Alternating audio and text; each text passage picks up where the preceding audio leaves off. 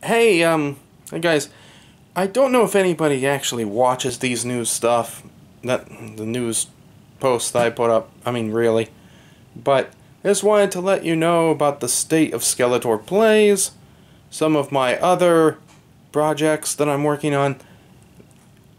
Some of them are this close to being ready to go, and I'm excited about them, I like them.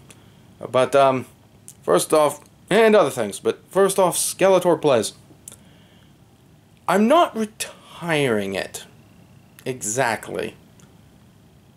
At the moment, I'm just not going to be starting any other new games.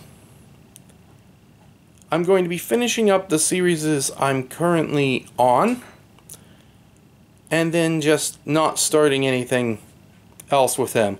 And then I'm going to be putting him on the shelf for a while. As I'm starting to not have as much fun with it as I used to. I'm thinking about actually starting a series, a Let's Play series, where I'm just me, just talking. And it should be more entertaining because I'm not thinking about what I should be saying in character. It's just me.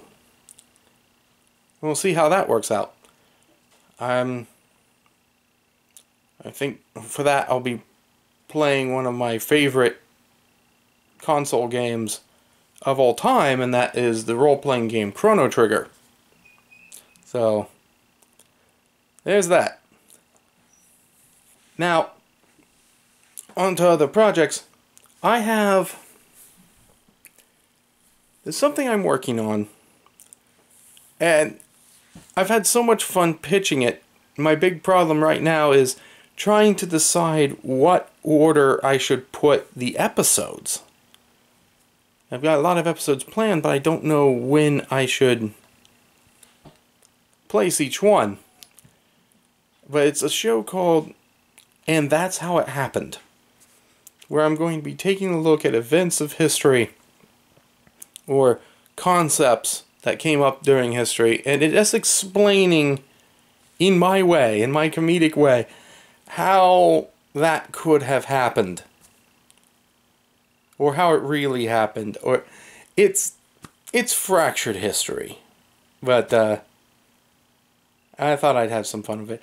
I'm also thinking of doing an educational science program for kids. Just cause. And I think that might be fun. Doing little science experiments. Teaching lessons for little tiny science lessons for kids. Maybe some other people will learn stuff too, but it's meant for children.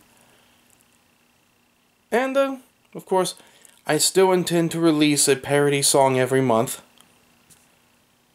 I have one ready to go for next month already. And that's pretty much it. I'm going to be coming off of this recording and immediately nailing my next Skeletor Plays, because now I'm planning on trying to crank those out really quickly to start eliminating one of the two series. I think I'll get rid of Legend of Zelda first, so you're probably going to see a lot of Zelda videos. In Pokemon, Skeletor just hit Lavender Town for the first time. So I'll have it's like, that's a good place to put it on hiatus until I'm done with the Zelda. Then it'd be nothing but Skeletor Plays Pokemon. And I think that might retain people's attention a bit more.